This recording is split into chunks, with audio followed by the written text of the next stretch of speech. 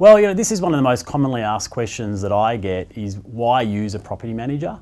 And what I really try and remind people is that when you're investing in property, you're running a business. It's not a hobby, it's a business. You're going out and buying an asset worth $500,000 potentially.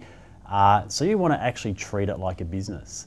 So what I try and do, whether it's in my business life or whether it's in my property investing business, is really working out what I'm good at, where my focus should be, and what I should be delegating to people.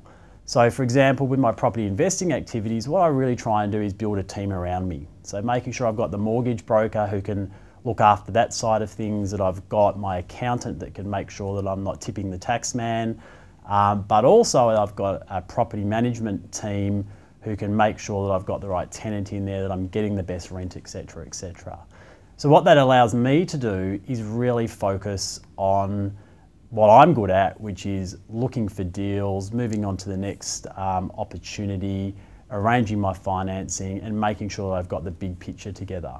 So why I use a property manager and why I encourage people to use a good property manager is that your focus should be on the bigger picture of finding deals and making sure you're buying into the right property. Let your property manager make sure that you're getting the best rents, that you've got a quality tenant in there that's doing the right thing by your property, making sure that you've got someone there who understands the legislation, that makes sure maintenance is done professionally, that they're managing your risk, etc., etc.